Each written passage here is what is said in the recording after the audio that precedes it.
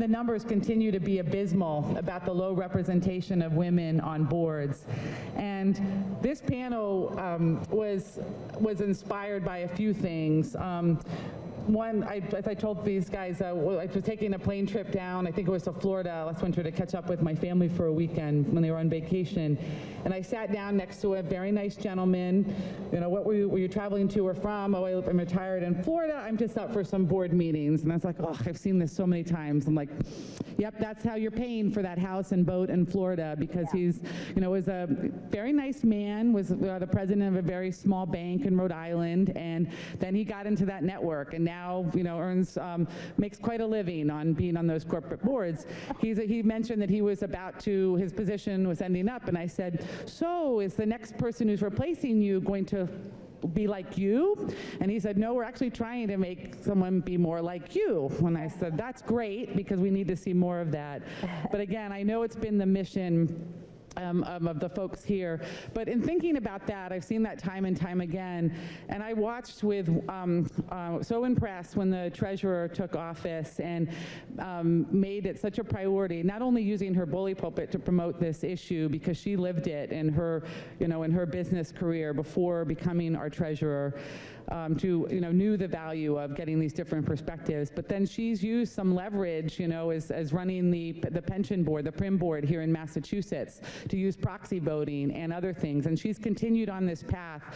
And, you know, more recently developed a piece last year to not only just lecture at companies about what's good for them, but also help connect the dots for them, giving them, this is how you do it, this is what you need to do to change the culture in your firm first, and then contribute that. So we wanted to talk about that.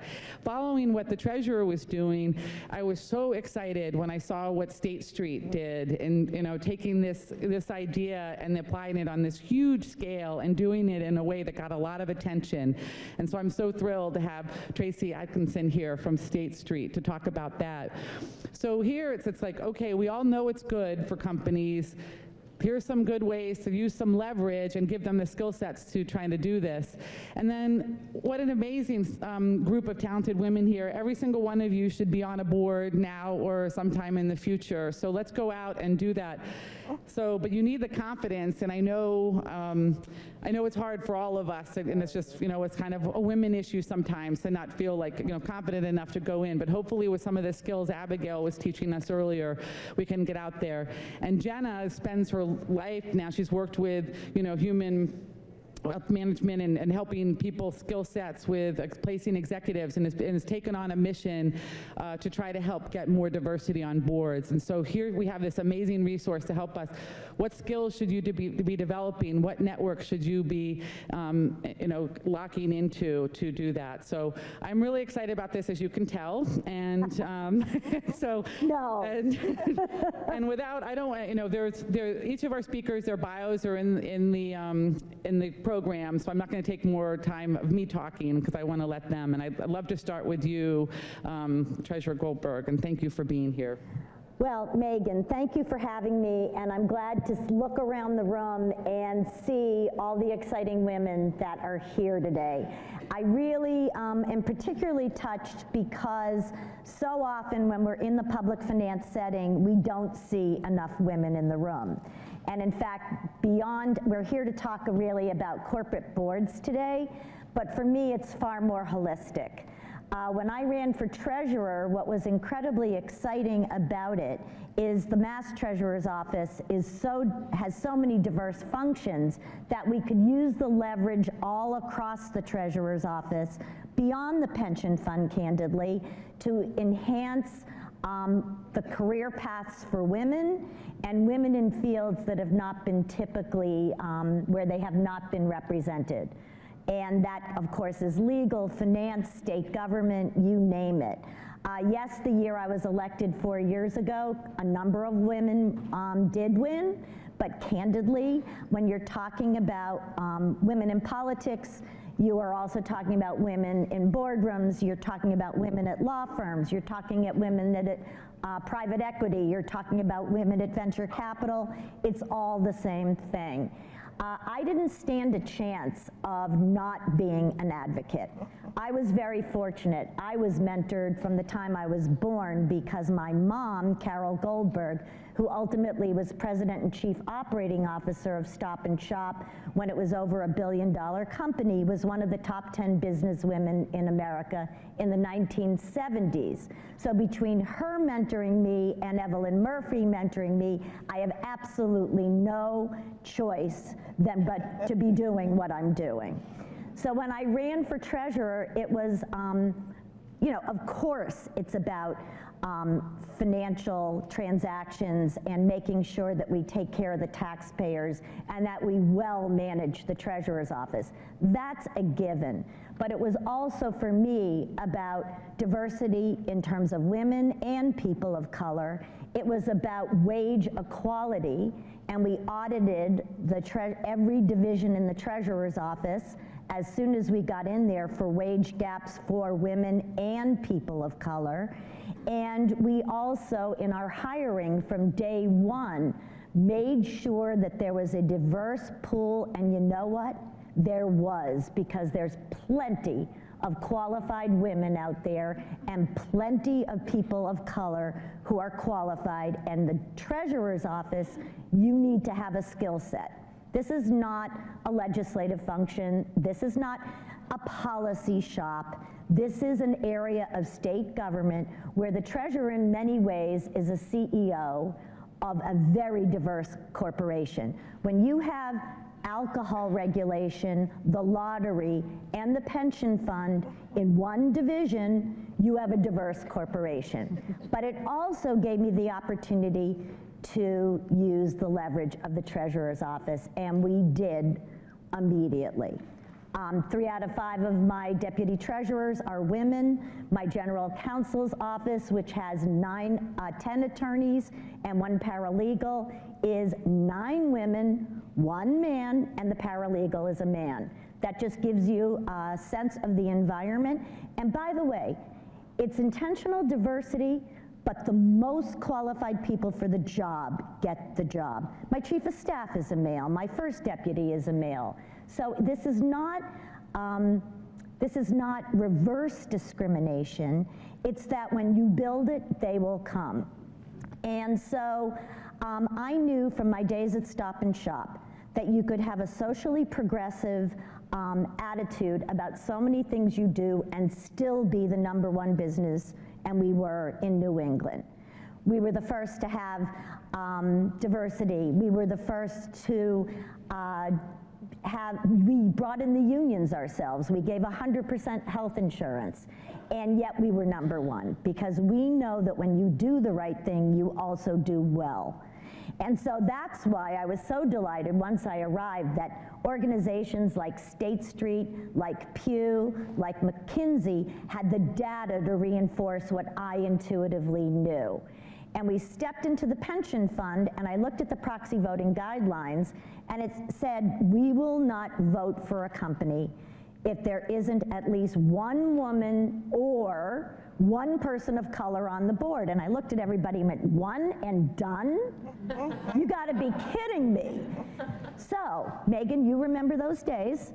And so immediately I wanted to go to 30%. And we saw that at that time we had about 9,000 to 10,000 companies we invested in, and it looked like we wouldn't be voting for anybody. So I decided to create aspiration, and I put in 25%. If you didn't have 25% women and people of color, we didn't vote for you. Well, it worked.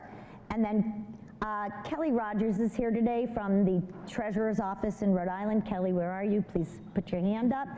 So Seth Magazine, our treasurer of Rhode Island, calls me. He says, Deb, I'm going to beat you out, and I'm going to put in 30%. And I went, well, I'm doing it in February. I was just trying to create aspiration. You have to mentor and nurture people, Seth. So immediately we did that too. But I'm going to tell you something else that we did. We coupled that with an overboarding guideline. Because it's great if you have these standards of 30%, but what if there are no openings? And the overboarding guideline, again, was fundamentally based on business operations. You know, again, Carol Goldberg was one of the only women in the country on these corporate boards. And until last June, and she's 87 years old, she still was on her last public board. But I said to her, hey, Ma, what about these guys? You know, some of them 6 or 7 of, you know, they're on 6 or 7 boards, and of course, you know, they're making a couple $100,000 a year doing this. Can they really function appropriately in today's world for these companies? And she said, absolutely not. More than 3, and you're spreading yourself thin with the issues that companies have to deal with today. So again, I wanted to create aspirations, so we began with 5, that we would not vote for companies that had board directors who were on more than 5. And let's think about the board directors. Hey, we're out in a foursome playing golf. I'm retiring from my company. Joe, what do I do? Oh, I'm going to recommend you to my board. That is the vetting that often takes place for men. And we talk about the imposter syndrome, and I don't know if you want to talk about that during the questions and answers, because I have stories about that. But what overboarding does, and when companies begin to comply with your requests, and we started with 5, we were trying to give them a heads up because we immediately dropped down to 4 the year before. This is the mom in me. The mom in me gives you a warning and then comes in strong, and by the way, with the 30% and the 4, there's still more to come, guys, so make sure you know that. But it creates the openings and forces the issue. So Megan mentioned our toolkit. What we did is we convened 3 areas of business in the Boston area that really are where it's at in terms of good paying jobs, boards, a lot of high profile for people, and it was healthcare, financial services, and the high-tech world. And we brought in people from companies that were both diverse and were women, and how you get it done in your industry. And our report, which is available on our website, explains what successful companies have done, how they've gotten it done, the approaches they take, how they outreach to find women and people of color, and results are there. Companies are more creative, more innovative, and more profitable when they have a diverse workforce and a diverse board. But why the boards are so important is that it starts at the top. And business decisions are made in those boardrooms. And if you only have one voice, you're not reflecting the world. And candidly, the rest of the world is doing it better than we are. And I do want to give a shout out to the California legislature, because this past week, they made it mandatory, just the way Great Britain has. But until the rest of the world in the United States catches on, we've got to figure out ways to empower all of you and use all the resources that we have to push the envelope the way we are doing it here in my office and the way we're hoping other businesses are catching on to. With that, I don't want to dominate the conversation, so Megan, give me the elbow and let's hear from who's next. No elbow needed. I could hear you all day long. Thank you, Tracy. Well, I can keep on going. But Marty Walsh might not be happy. I know he's showing up at 11:30. I think it's great. I just totally echo everything that you've said, Deb, and I think much of what State Street's doing is directly aligned with what you're doing and your leadership. I think it's really important. It is this call to action. It is starting to require things to happen, whether it's through corporate governance actions that we can take, through legislative actions, as well as forcing companies to be more transparent with what they're doing. Really, we need to start moving the dial, and for years and years we've been talking about mentorship and sponsorship, but now we really need to start talking about what the numbers are and what the outcomes are, and really starting holding people accountable.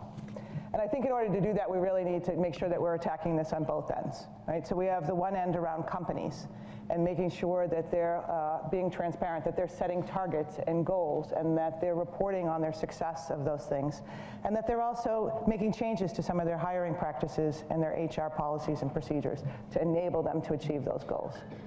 And then there's the other end, it's us. And what are we doing to make sure that we're positioning ourselves to be viable and credible candidates, not only for board roles, but for continued advancement in leadership roles, which is really the ticket in order to get us into the boardroom.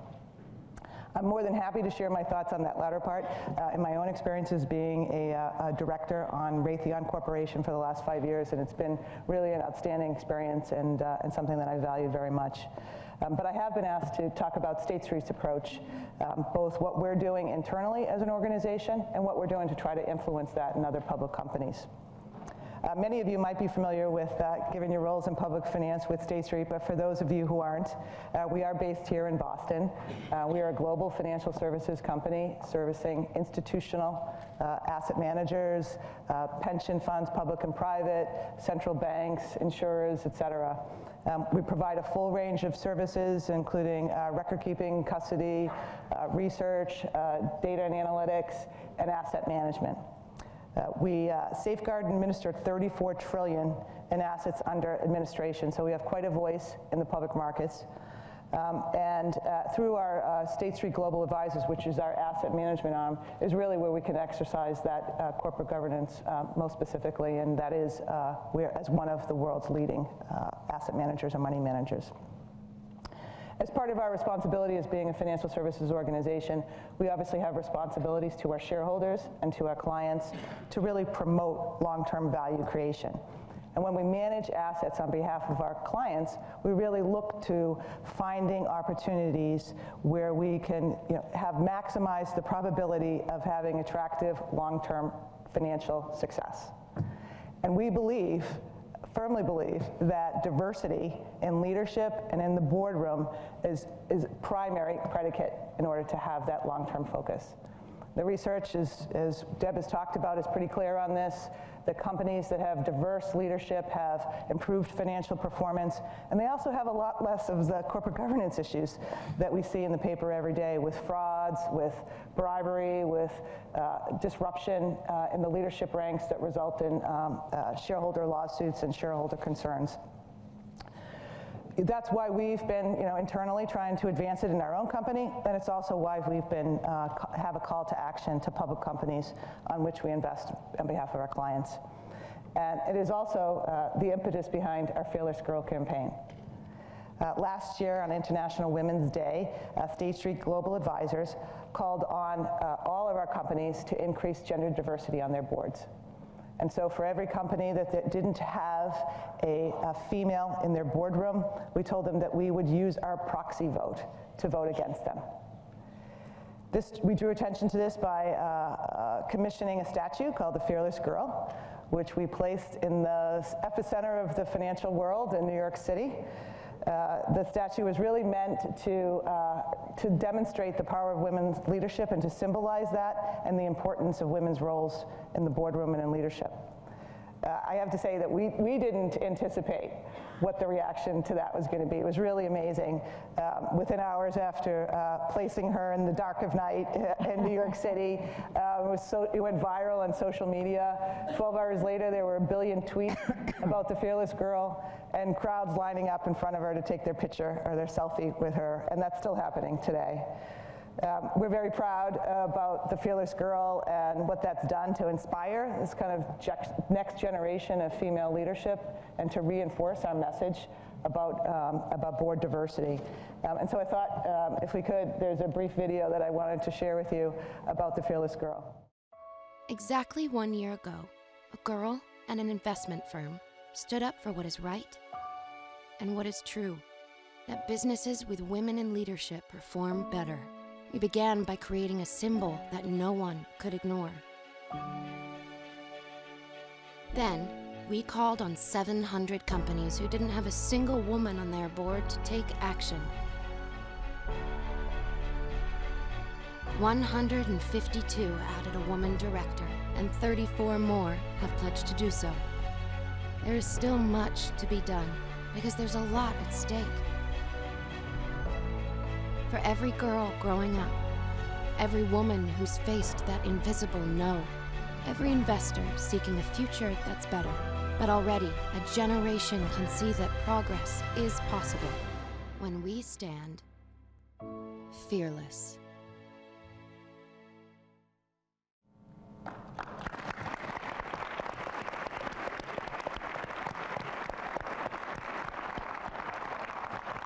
So as you heard in the video, after the first year, we had over 150 of those companies that we called upon who agreed to commit to adding a woman to their board.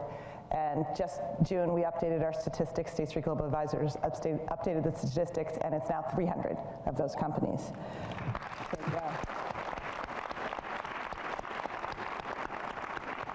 And like there, we're not stopping there. Yes. So we've extended what our guidance is to the companies that we're investing in and asking them to be transparent and to report on where they are around diversity metrics in their own leadership teams. You know, as we know, and there's nobody who knows that more in this room, than what gets measured gets done. And having those targets and being transparent in them is what is going to do the thing to increase diversity in the boardroom and in leadership broadly. We also need to make sure that we're addressing gender biases in the workplace and culture and HR related practices within organizations. And so I'd say at State Street, you know, we're very proud of what we're doing to promote diversity, but we're not perfect. And we have a lot to do. And we are doing some things. In 2011 was when the first time that we started actually creating goals and targets. We start reporting on those, we measure and hold our managers accountable for that, and we're transparent with our employees about where we are on those goals. We review them every year, and every 3 years we reset, and we get more aggressive every year. We've also done a lot around the HR practices, because you can't ask people to improve where we are on the metrics without enabling them and supporting them in doing that. So we've done a number of different things. One is that we've started to mandate a diverse slate for whenever we have new positions or candidates in. We require a diverse slate for all of our senior roles in particular. We've embedded a diversity focus in all of our talent management practices, so that includes succession planning and promotion processes. And we've implemented diversity awareness and unconscious bias training throughout our entire organization. We've also enhanced parental leave policies for both men and women. But we still have a long way to go. And we're holding ourselves accountable to that. And we're not going to give up what we're doing here at State Street, and we're certainly not going to give up on what we're doing to try to influence the companies that we invest in. Thanks. Well, I want to thank both of my colleagues here at the table for the work that they have done and the foundation. I want a fearless girl emoji, okay? I want to carry it, and I hope it rests inside of each of you, because I think having that symbol of success, and so many women that I work with, when I call and I say, I have this board opportunity, what do you think? And many will say, oh, I'm not ready for that. Because they will immediately go through and say, well, I haven't had experience in this area, or haven't done that. Why, Jenna, would you think I would be qualified? And I'm thinking, I don't have that same conversation with the other gender, okay? I don't get that. I get absolutely, I am the best. What do I need to do? Where do I send that? So, you know, for me, a lot of it is to give you the confidence to say, yes, I can. Yes, I'm ready. Be realistic. Know that getting on boards can be a marathon. It's not a sprint. It takes time. And I hope, Megan, that when you met your passenger friend on the plane, that you gave him your business card and said, I'd be a great replacement someday. Because again, it's that networking, and it's that being bold that I want to make sure that you leave here with today, because that's what's important. The foundation is there. We're seeing the year of the women. When I was at Wick Kiefer, 75% of my board placements were women. And I mean, that was astounding. I I'm now with Spencer Stewart, and I pulled the numbers yesterday. Spencer Stewart has placed 2,000 women on boards. Last year, 43% of all placements were women, and we're seeing more and more of those calls coming in saying we're looking for women. The other good news is 78% want the financial background. So when I look around this room, I think, wow, you're already there in that you've got that skill set. And so what are the things that you need to do to be able to continue to branch out? And so one of my questions is, how many of you currently today are serving on a for-profit, publicly traded board? How many of you are serving on a not-for-profit board? Excellent. How many of you have a current board bio? We have some work to do, don't you think? Mm-hmm. So, number one, board bio. Make sure that you create that. And what does that look like? That is your value proposition. Why would a board want you at their table? What is it that you bring? So, things to think about are being able to even branch out of your own experience. So anything that you're doing in strategic planning, any organizations that you've been a part of that have transformed, the experiences are so important beyond your core skills. So raising your hand and taking on something outside your own domain is important. That's going to help you in terms of being able to separate yourself from others, and you can bring that experience to the table. It's also important too that when you think about that board bio, that again, you're thinking about how do you differentiate yourself. So part of it is, again, peer relationships in terms of whether you write thought leadership pieces, things where you are known for a particular area, anything like that is important to make sure that you are capitalizing on. Ask yourself why you want to be on a board. I mean, it may be to help you in your current role, it may be for a future role, or it may be to build your board portfolio so that, again, as you look at those potential retirement years, that you have a way to stay connected.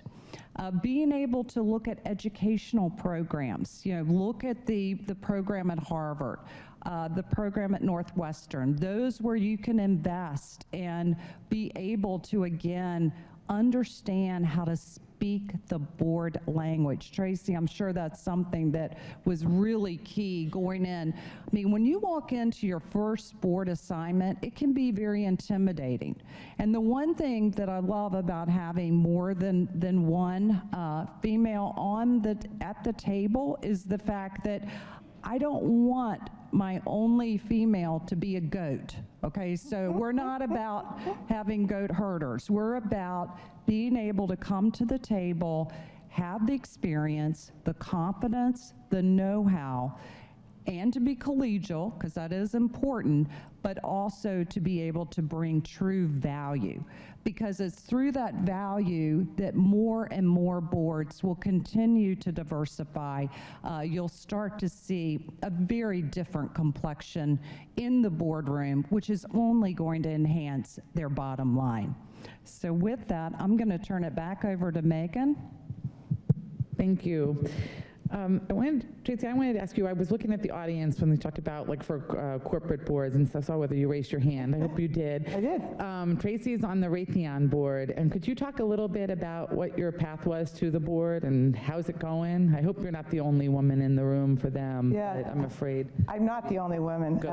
First, let me tell you about the Raytheon board. So when I did join the board of Raytheon 5 years ago, it wasn't, take you to golf and get the board. It was an aggressive board interview process and a number of different candidates. When I joined the board, there was one other woman on the board. She'd been on the board for quite a while, 10 years. She was the only woman for 10 years. She left shortly after she had made to herself that she was going to commit to 10 years, and she felt that that was enough for herself. But thankfully I was only one meeting when I was by myself, because our board quickly replaced her with another diverse candidate, and then we've continued to do that. Our board has gone through refreshment, significant refreshment, mostly because we've had a number of longstanding board members who, because of age limits, are now aging off of the board. In the last year, we've added 3 new members. I'm happy to say they're all women. And a big part of that was our head of our governance committee, our nomination and governance committee, was 100% committed to making sure that we had women as a criteria, a female as criteria on our board selection process. And we actually we'd hired a firm, we told them we wanted, women, and we got, kind of a smattering of women, but it wasn't a thoughtful presentation of women and the talent that was available. And then we found a firm who gave us all women for policy roles that we were, coming out of the defense industry, all women for the financial role, and all women for CEO type roles that we were filling. Today we're 5 women on the board. We're a little larger in size than normal because of this refreshment and wanting to make sure that there was talent available and that we got them, and we didn't have to wait until one of our board members retired.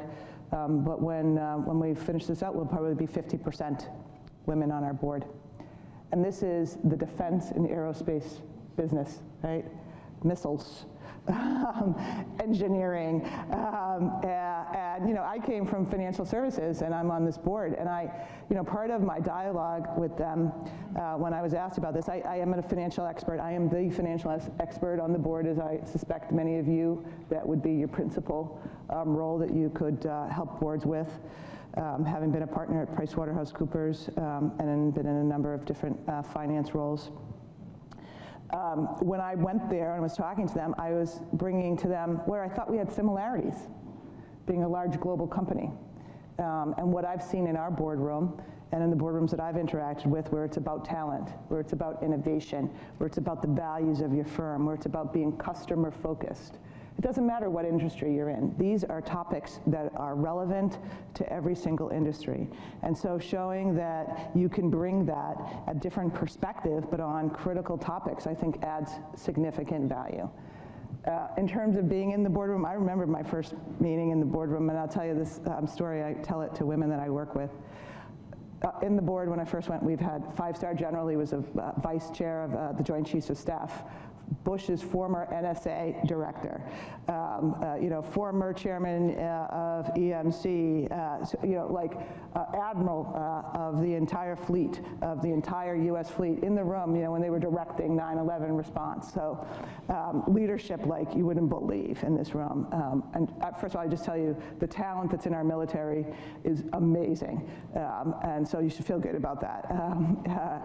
And I was sitting in this room, it was my first meeting, and we were talking about extending some technology that we had and bringing it into the commercial sector. And the dialogue was around, what's our government clients going to think about us bringing this technology into the commercial sector? And I was thinking, this was during this whole thing of, Facebook and cyber and privacy, and, we were being accused of wiretapping the German chancellor and all these things, and I was like, geez, I was sitting back and I finally raised my hand, I'm like, maybe you've already discussed this, but I'm looking at it the other way around, and does the commercial customer want to buy from us because of our government, our huge government backing? And the director, the former head of the NSA, excellent question. And I remember coming home telling my husband, I'm like, oh my gosh. But I would say to you that I have, in my experience has been, it's the same experience in the boardroom that got me to where I am in the role I am now. I speak up. And I voice my mind, and if I have a question, I ask it, and I weigh in wherever there's, whatever the topic is. If I'm in the room, I'm there for a reason. And if you don't want me to speak, then you better not have me in the room. And so, yeah, exactly. And so, and I found that is the role that I play on the board too, and it's a different perspective, and it's not being afraid to voice your opinion, and the respect and the collegiality that can exist in a boardroom that has diverse members in there, understanding that people have different strengths that they're bringing to this discussion can be just so incredibly powerful, and I see it happen there every day. So, you know, I'd highly encourage you to kind of think about yourself and what you do every day and how what you do translates into so many different things that boards could value. Thank you. Deb, do you mind sharing your perspective? Because you know, the same thing on helping people get over that imposter syndrome, because I think you're not lacking in confidence either. Well, actually, I'd love to share a story. When I was 44 years old, I ran for select man in the town of Brookline, and I won. And because Catherine Craven voted for me, right, Catherine?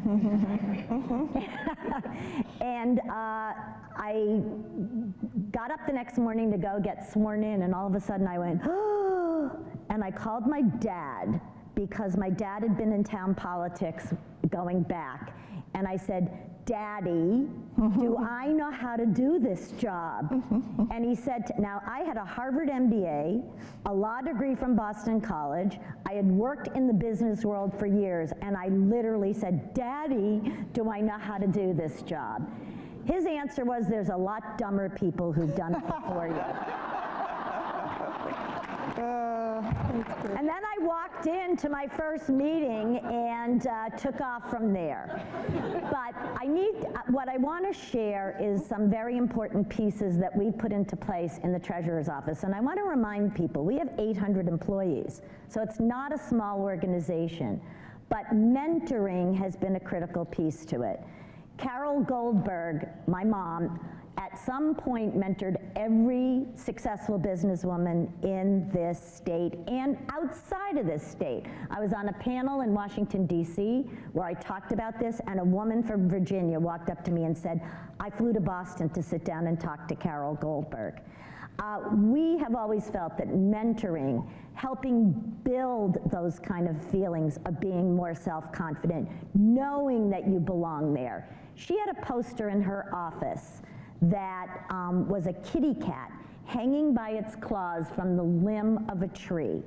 And it's about hanging in there and grim perseverance, grim persistence. No, candidly, I grew up in that environment, and even so, you heard what I said when I was 44 years old.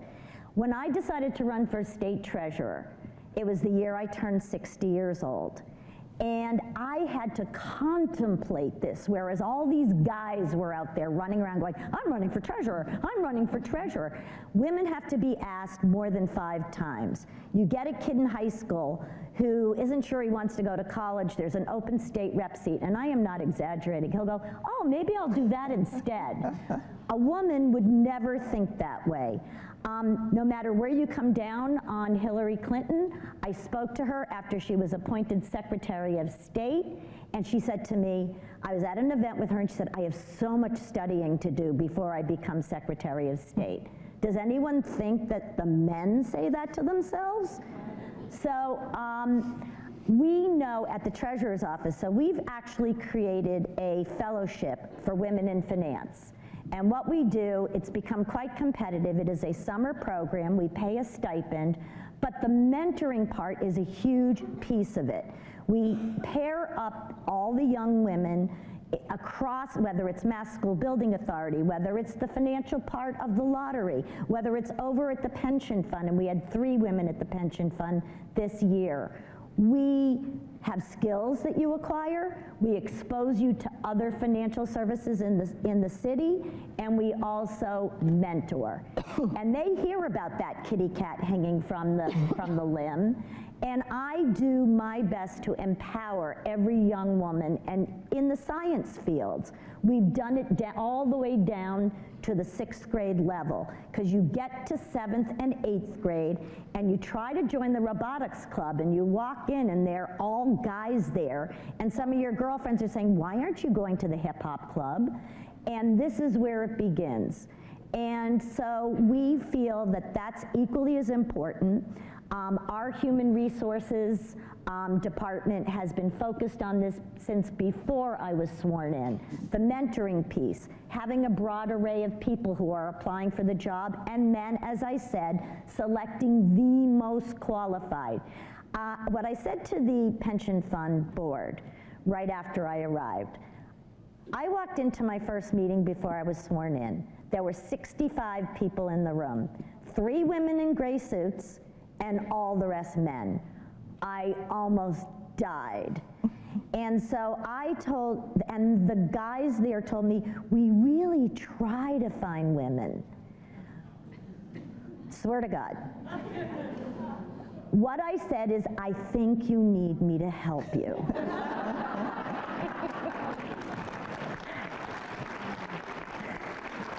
I said, I graduated BC Law School in 1983 and Harvard Business School in 1985. We did have a quota at Harvard, 24% women. But BC, we were 50% women. Trust me, over those years of compounding the number of graduates at just those 2 schools, there are a lot of qualified women out there. They just need to know that they are going to get paid the same, that they are going to advance at the same rate, and that they are going to be welcome. What that result has been is we have the most diversified staff in state government. We are by a long shot ahead of everyone else. We're at 33 to 34% today in terms of diversity, but we are 55% women.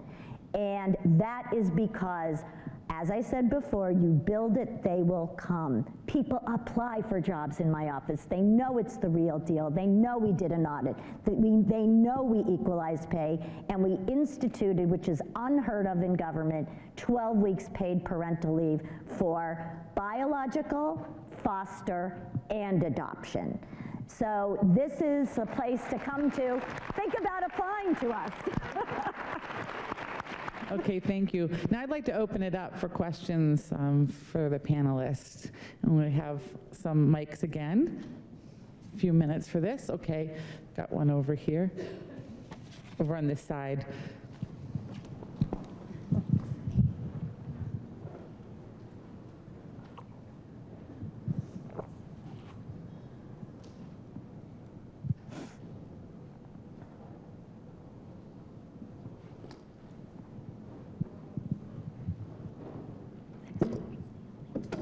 I'm so motivated from what you guys have said. I want to get on board right now. And that's my question. How do we get on a board right now? Well, do you have your board bio? So we'll start with that. Certainly, too, you heard a lot up here about different ways to make the connect. So obviously, working with recruiters is important. So that is one way. And we were not the firm that Tracy used that did not produce the right candidates, right? So, but no, you really do need to make sure that you're networking. You let people know that you have an interest on serving on a board. And as many of you have already done, not-for-profit boards are an excellent entree to start. I had an individual who called me, and she was actually a dean of a medical school, and she said, I need to get on boards. What do I need to do? And I said, well, talk about what you're serving on now from a not-for-profit perspective. So we made some changes. I actually helped her get on one that was pretty visible.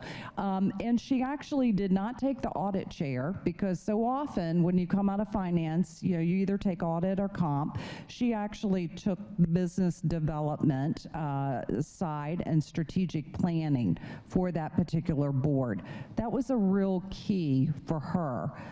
She's now on 2 for-profit boards and is doing extremely well. So it's a matter of start with one, even if it's a not-for-profit, network with recruiters, network with your boss, network through women that you meet at this conference, through others, and make sure it's on your LinkedIn, etc. I mean, those are all important, that you're willing to look at board opportunities, and make sure that your value proposition is really compelling. So again, all of those in play. And I will add, you do need to be patient, because it does take some time. And as Tracy talked about, it's very, very competitive. So just know that if the first one doesn't work out, well, then there's an even better one waiting for you down the road. And I'll just reinforce, I think, what you said, Jenna, during your opening remarks. It's raising your profile so that people are aware of you, right? And so a part of that is having a good LinkedIn, because they're going to look, you know, if they're looking for different criteria when search firms are looking or boards are recruiting.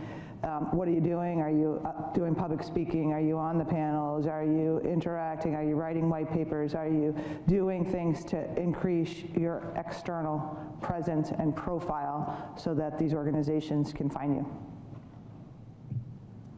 Okay. Another question? Yes, Carmen Vargas with Ramirez and Company. This question is probably for Tracy. You know, someone who kind of asks the questions, okay, well, in a quarter, my company's gonna ask me, what are my outside business activities? And then I kind of sit there and I'm like, all right, I don't want them to know that I'm doing too much nonprofit work, you know, because how much time are you spending on work? And I guess the question is, how do you balance that when you're seeking opportunities on corporate boards? How do you balance the fact that me, for example, I want to continue in my current position and sort of rise within the ranks of the current firm, but at the same time, I do want to branch out and seek opportunities outside? Yeah.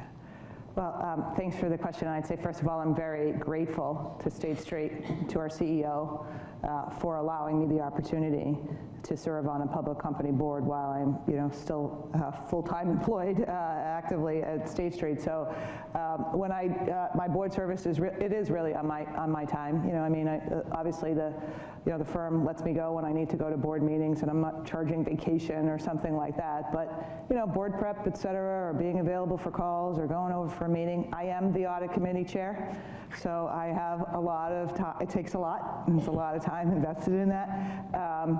And so I do that, you know, that's my time, my own time. And for me, it's an investment in me, and I find it incredibly intellectually stimulating. So it is how I would choose to spend my free time, actually.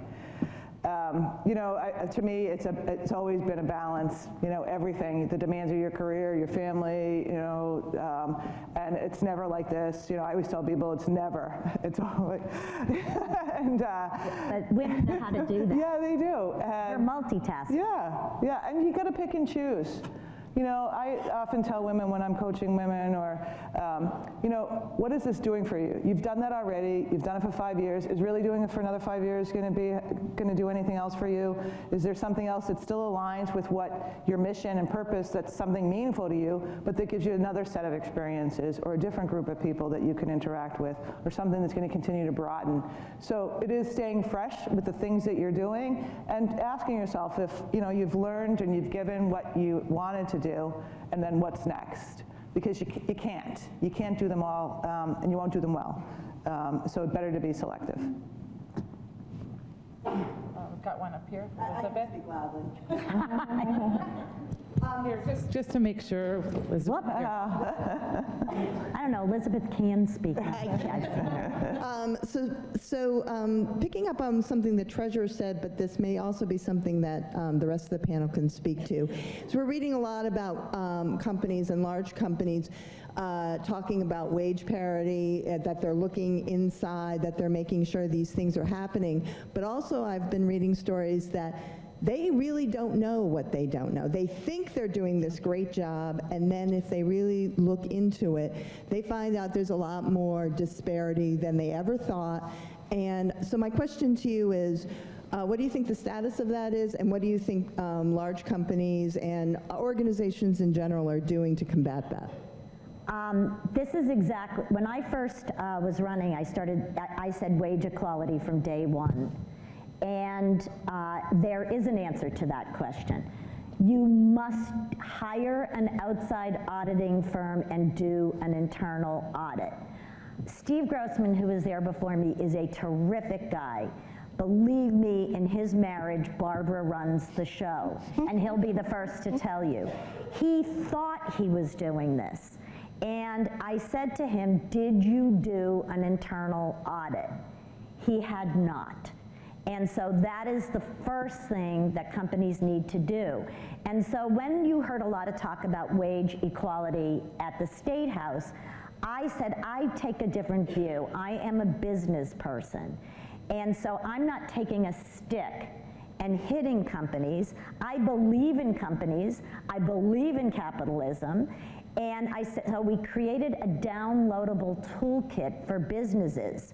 And what we did is we helped them understand how the problem negatively impacts their bottom line, and how do you get to the root of the issue. And we did focus on them having the right policies and the right people in HR. Simultaneously, we created wage negotiation workshops, which Marty Walsh has done here in the city of Boston, but we have now taken statewide, and we're the pilot with our #JustAsk program that will then go nationally, because we feel the only way to break down these cultural barriers is to give people all the tools that they need to get this job done. So we attack it from all the different areas, because there are plenty of well-meaning companies and well-meaning people.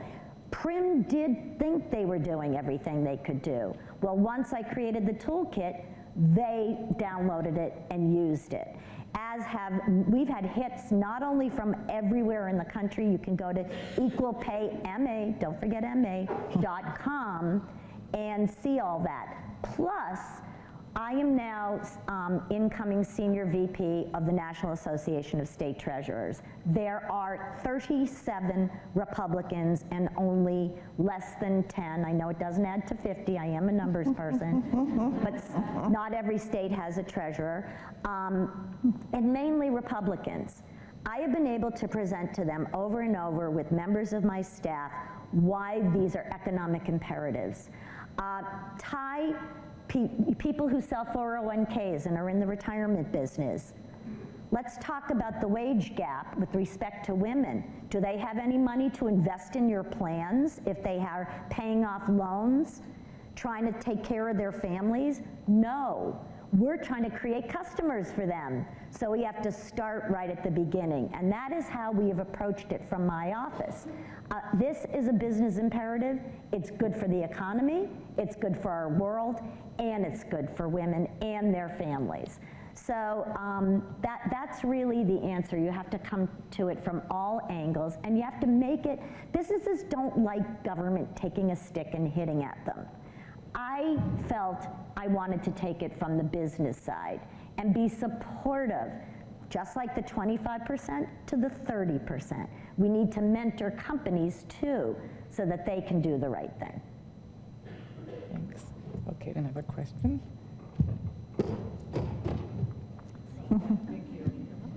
More agile than I am. Oh, thank you. Thank you so much. I don't know, you've gone up and down those.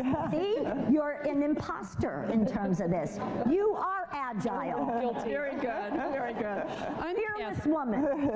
I'm Catherine McClary, Washtenaw County Treasurer, Ann Arbor, Michigan. We don't have an elected treasurer for the state of Michigan. But we're looking forward to shortly engaging the new Michigan treasurer in NAST. And I would help you with that process. First, I have two things, a comment afterwards, but first I want to thank you. This has been an invigorating panel, and you probably deserve another round of applause. Oh.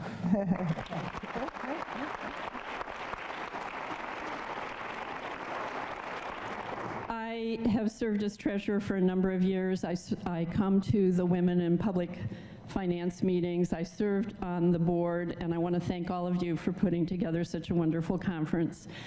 As treasurer, I clearly have the financial and business acumen to serve on a board, but having run campaigns and been an elected official for many, many years, worked in state government, federal government, as well as local, I've also got those political connections, and I have written my bio, and I am looking to serve on a board.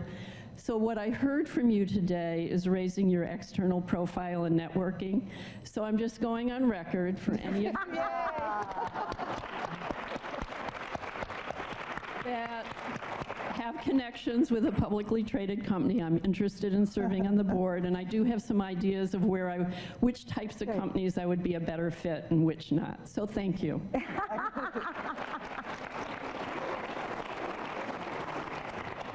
Great. So I am sure that to get to where you are, you had to run various campaigns in your lives, and you were probably dragged through the mud through some of them. How do you overcome that and keep your family sane during the process? Is that a question for me? Have you two ever been dragged through the mud?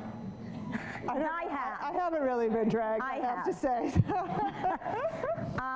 That's probably the hardest part. And yet, what kept me motivated was the end game. That achieving this role would help me help everyone else. I am sincerely and honestly mission-driven. I am a true public servant, and I think that comes across. What people have said to me is what they feel at the end of the day has helped me win so many people over is authenticity. My mission, my passion is right here on my sleeve. But at the same time, when people personally attack me, I have to admit it hurts.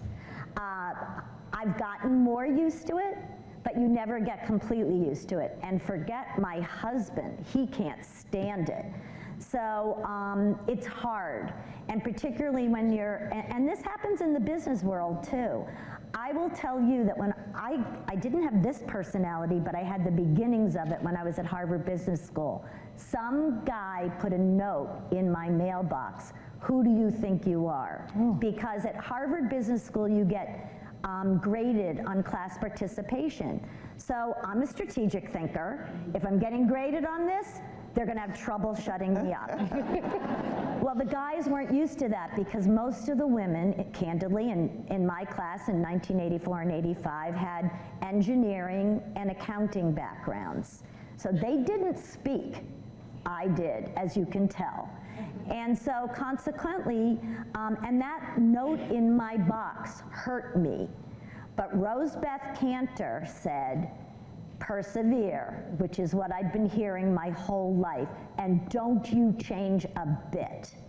And so that's the kind of encouragement that we need to give each other. And that is why we need to support each other. It's why organizations need more than one woman, because you need to be there for each other. And don't look at the other women as your competition. When I first came on the Board of Selectmen, there was another woman. She felt threatened by me. She had been the queen bee. I decided to defer to her expertise and make her feel comfortable. We have to play a little bit different game, but at the end of the day, we were best friends. And so one of the things that we know is women and people of color need cohorts in their environments. The comfort level grows, and so it is our job to make sure more women, more people of color are in our organizations, and that we support each other. Thank you very much. And I think that's a great point to end on. Just like Abigail emphasized collaboration as the third leg of her stool. But I want to thank the panelists. This is excellent, and we will move on with the program. But thanks again. Thank you. Thank you. Thanks, Megan. Thank you.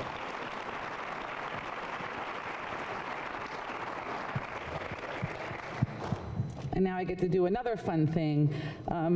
I am honored to introduce the Mayor of Boston, the Honorable Martin J. Walsh. And we appreciate his coming and joining us. I know he cut a trip to DC short, I think down for the Conference of Mayors. And although I'm sorry to cut your trip short, but there's kind of some bad juju down there right now. So maybe it's not so bad to come back here. So, but we're really thrilled to have you join us. And you must know, I want you to be aware that you're actually the only man that's been invited to come and speak to us. And I think that actually is a strong recognition that you are one of the good guys. So, and for the rest of you who aren't familiar with our great mayor, empowering women is a demonstrated priority for this mayor.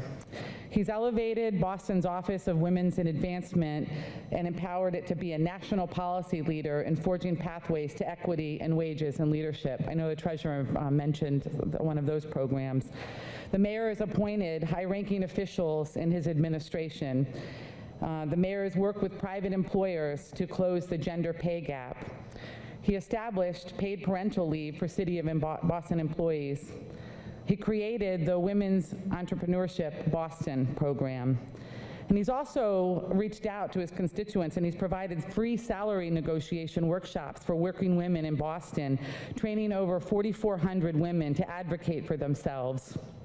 And he's made Boston a leader in ending human trafficking. So please join me in welcoming Mayor Walsh.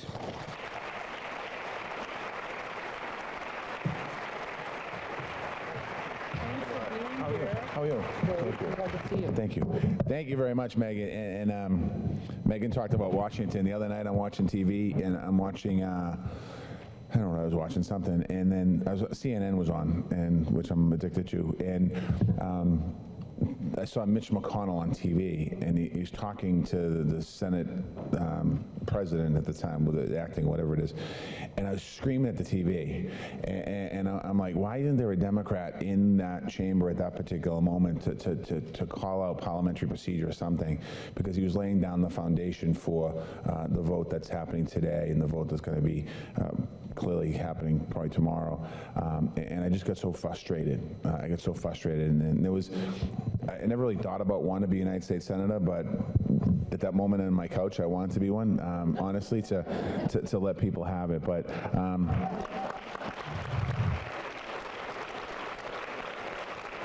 Thank you to all the women here in public finance. Thank you for being here. Welcome to Boston. We want to welcome you, and I hope you have an incredible conversation and conference. The panel that was just here, the treasurer is amazing, Deb Goldberg. She probably told you her story, select woman. I met her back in 1997 when she was a select woman. Everything she's talking about today, she was talking about back in 1997 when I was a brand new elected official, and really is amazing to have her in the leadership role that she's in. And the other panelists, thank you. I'm proud that you chose this city this year for this conference. All over the country, women are driving powerful change. You're empowering women to advance their careers and play bigger roles in leaders in the industry. This work has a ripple effect. Megan talked about my work on human trafficking. I ran for mayor in 2013. And we had many different policy areas that we were working on, and one of them was around human trafficking, and not to really treat the women as victims in this case and not as criminals. And we called a press conference, and we had a whole policy paper written on it. And when we had the press conference, not one reporter showed up. And it was really discouraging, because at that point it told me a lot. This is 2013. It told me a lot of how the media, not blaming the media for it, but people weren't paying attention. People weren't paying attention to the issue of human trafficking, and I was on a panel the other day in South Carolina for the U.S. Conference of Mayors, and every city has something going on with human trafficking, in a way to really identify the women as victims in this horrible area. So something that we were seeing that change happen. So I want to thank you for what you're doing, because it is making a ripple effect. It's important not just changing the culture in government offices, in financial offices, but it's helping us change society as a whole. When I became the mayor in 2014, my Office of Women's Advancement was called the Women's Commission. It was led by Megan Costello, who was my campaign manager. And she really didn't want the office, I don't think, because it was an office that was a commission. And I said to her, go down there and change it. Make it an office. And one of the first changes is we changed it from a commission to an actual office in City Hall. And we started to really work on a bunch of things, which I'll talk about in a second. But what I was doing, I was tired of hearing about legislation. I think I was a state rep for 16 years, and I think I voted on 5 bills that were equal pay for equal work. And I said that we have to, it's important to talk, and it's important to have the dialogue, but I'm like, the dialogue and talk has to stop. We have to have action, and we have to do things. And this is back in 2014.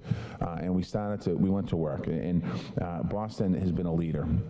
So what we're looking at is we certainly in the world and in Boston and Massachusetts and the country, we need more women in guiding our budgets and capital investments. And I'm going to talk about my chief financial officer. I think she's here, Emma Handy. I don't know if she's here, but I'll talk about her in a second. Where are you, Emma? Thank you, Emma. But before I talk about Emma, I want to talk about another young woman that I met.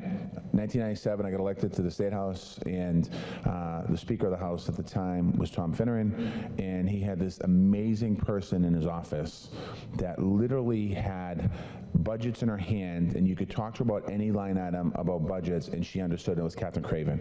And I want to thank Catherine, who's here today, who's working over at Babson.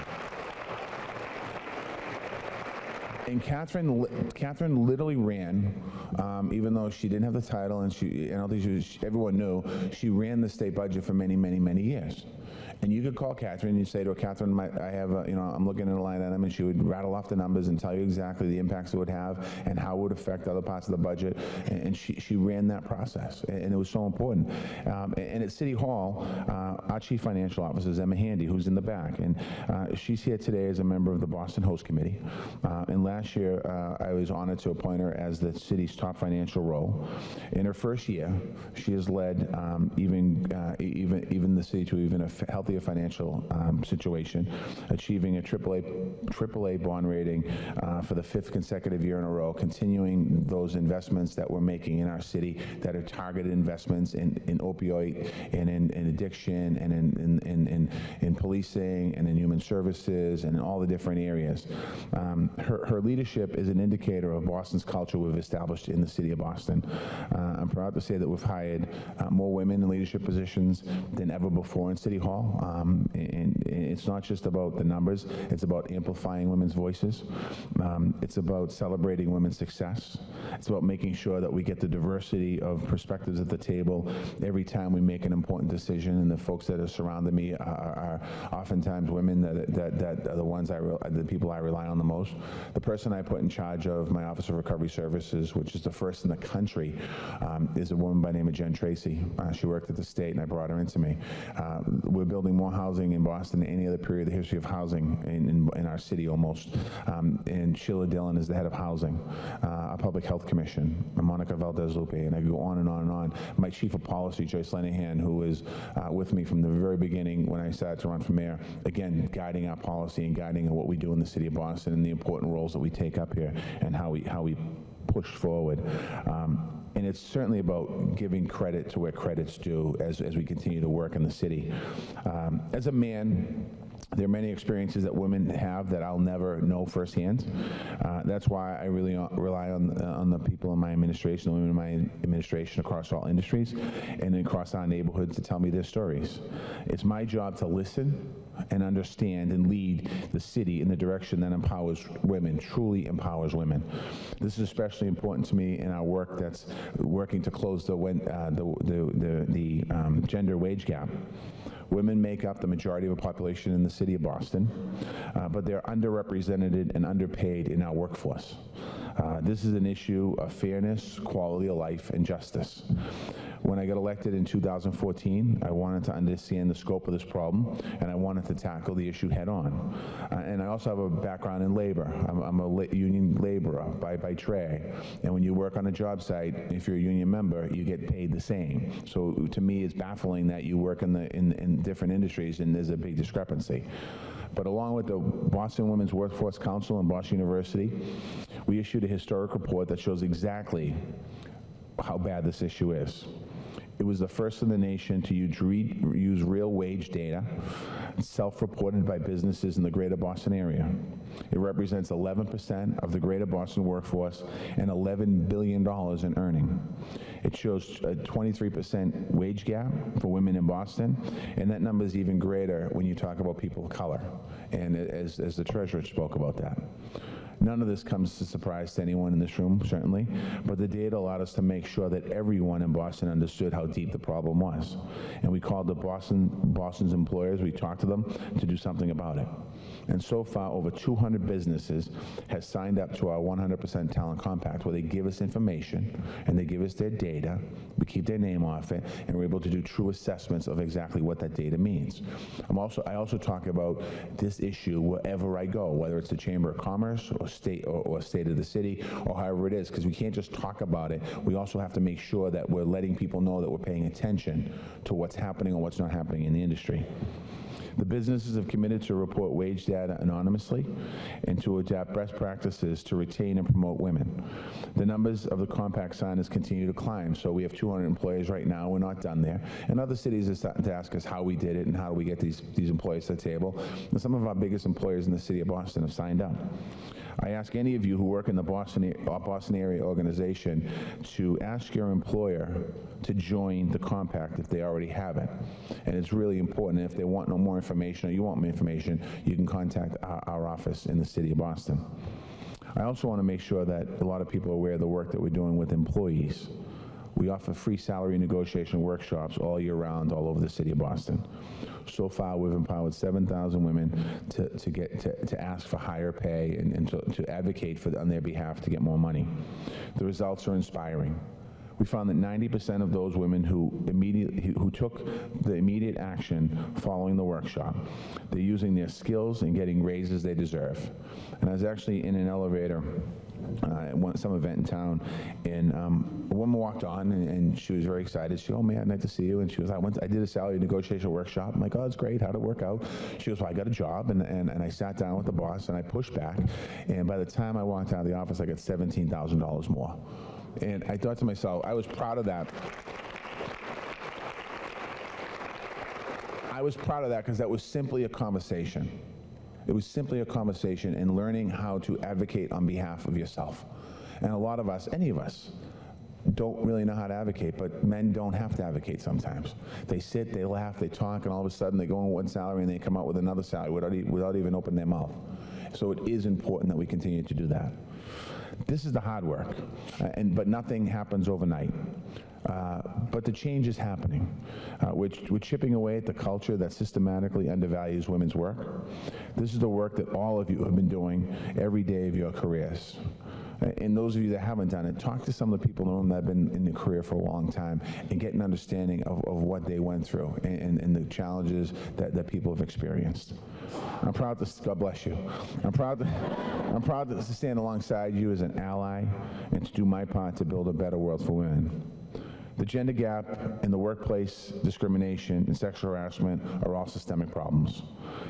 They'll only be a thing of the past when men, as well as women, acknowledge them. Men need to be held accountable. Underpaying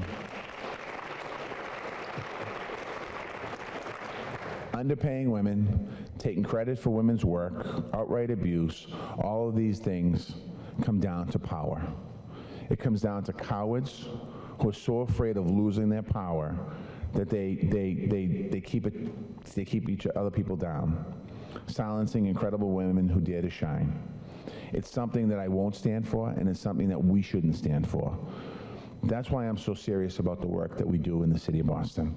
And that's why I joined hundreds of women the other day, and survivors, and allies on Boston City Hall Plaza.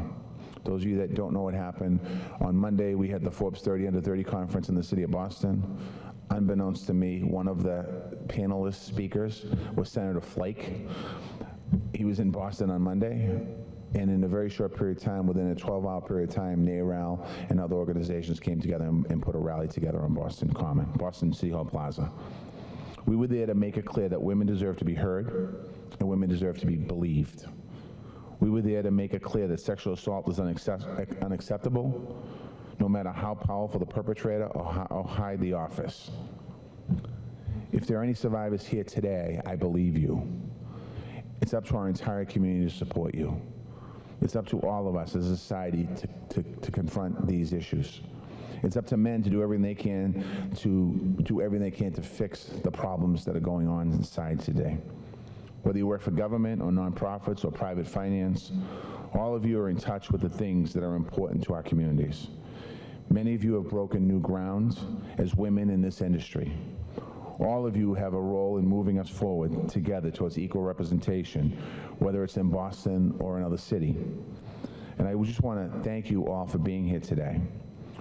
In Boston, we're never going to let up on this work, not until every woman gets paid fairly in every single industry in the city. And we're going to take it just beyond the city borders in the greater Boston area and the Commonwealth of Massachusetts. We're going to set a priority, and we're going to set an example on how we do it in our city. We're not going to give up until sexual harassment and sexual assaults are taken seriously and investigated properly. Not until we see just as many women and men working in public financing, leading institutions, or serving on the Supreme Court. Every day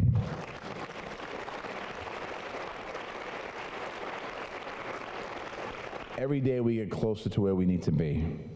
Even when it feels like 2 steps forward, 1 step backwards, we're doing the work that will get us there. I want to thank you all for being a part of that. I want to thank you for being a part of this great organization. I want to wish you best of luck in the rest of this conference, and I hope that you enjoy your time in the city. Go Red Sox. Thank you. Thank you. Thank you, Mr. Mayor. And actually, I have a little gift for you. I want to give you this pins because you're now an honorary member of Women in Public Finance. So thanks again. You're welcome. So, all right. And now I want to invite up to the stage the president of our organization, Monica Suarez.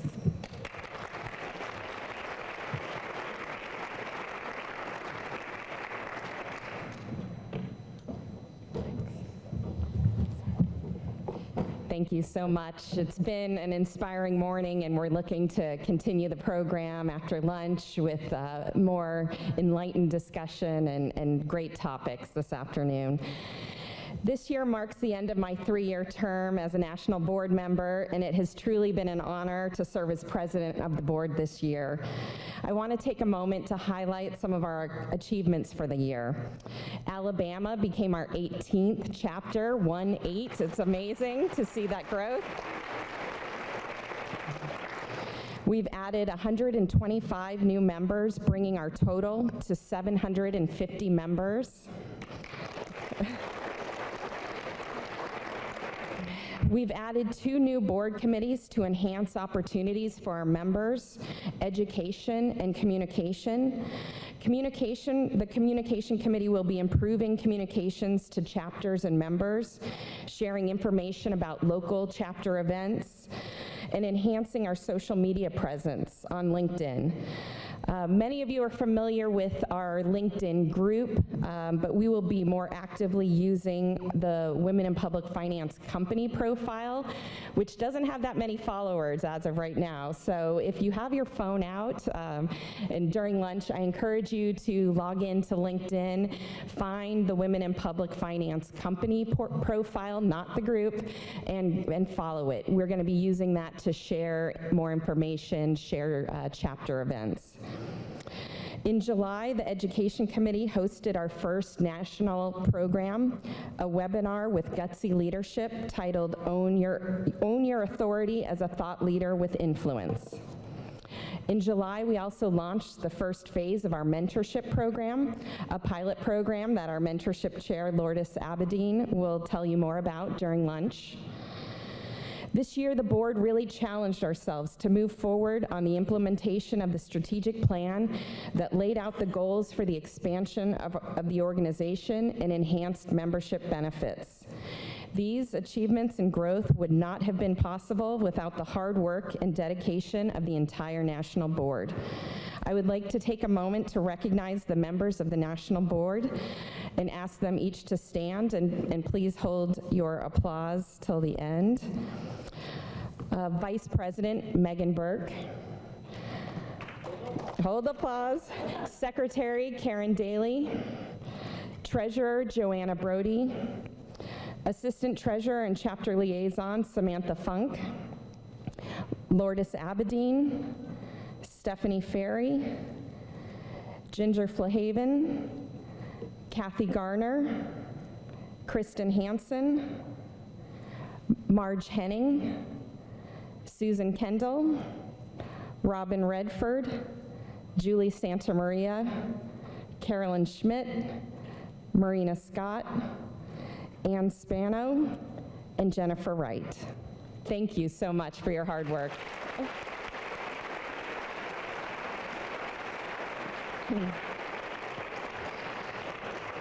We are seeking letters of interest for next year's new class of board members.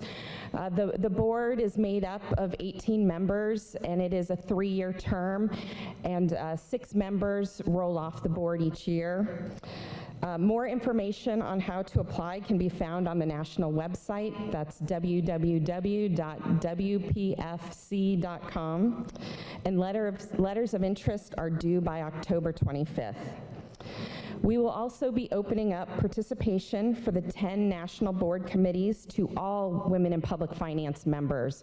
Historically, those committees have only been staffed, or the participation has been limited to board members, but we will be opening those up to all women in public finance members. More information on that will be distributed before the end of the year. We had our annual in-person chapters meeting yesterday, and it was fantastic to see the enthusiasm of our local chapters and their leadership. We've talked a lot about expansion and local chapters, events, and programs. Next year, we will be planning for 2 in-person chapter meetings to provide additional opportunities to share ideas and get feedback for our national level programs. I would like for all of you who weren't at yesterday's chapter meeting to get a sense of how expansive this organization has become over the past 3 years. I'd like to recognize each of our 18 chapters, and I would ask that members of each chapter stand as I name your chapter. We're going to lead off with Chapter 18, Alabama, and President Marcy Lewis. Do we have some Alabama representatives? Great.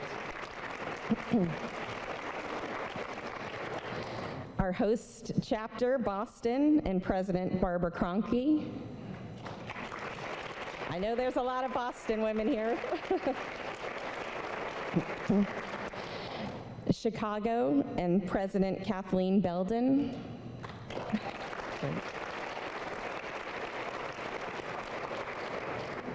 Florida, and President Marianne Edmonds.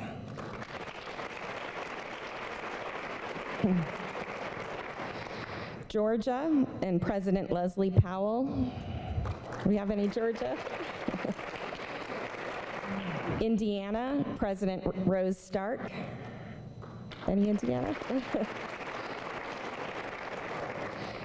Kansas and Missouri, Kelsey Spurgeon.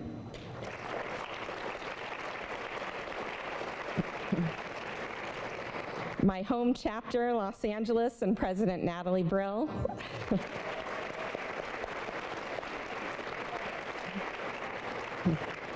Louisiana, and President Stephanie Ferry. Minnesota, and President Kathy Cardell.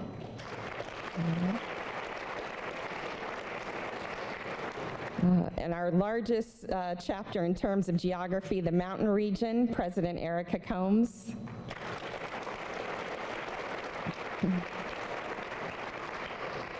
Northern California, Nadia Cisse. There's a few. Ohio, and Katie Johnson, President.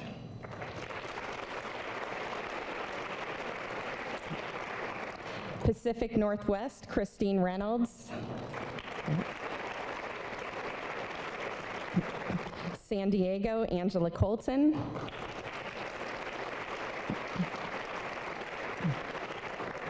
Tennessee, President Carol Ward. Texas, Lynette Bratton, President. And finally, Virginia, President Stephanie Jones.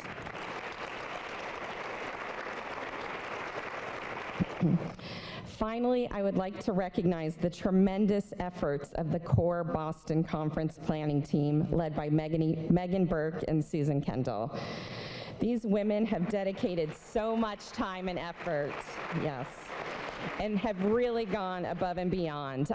Just in the last, I think, 2 or 3 weeks, they were having 2 conference calls a day, just amazing to make sure every detail and every part of today's program went perfectly. Please stand so we can show you our appreciation, and this will be it, I promise. Megan Burke, Susan Kendall, Lori Hindle, Julie Balerna, Jen Mendoza, and Puna Patidar.